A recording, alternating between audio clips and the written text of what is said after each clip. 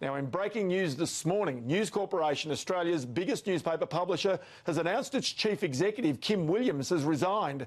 The change comes amid intense political scrutiny of the newspaper group and Prime Minister Kevin Rudd's accusations that proprietor Rupert Murdoch is trying to undermine his chance of winning the federal election. Kim Williams, the former CEO of pay television company Foxtel, has been at the helm of News Corp Australia for just 20 months.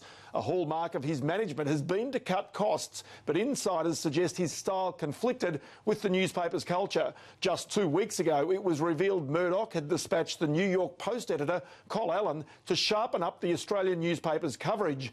Allen is a former editor of Sydney's Daily Telegraph.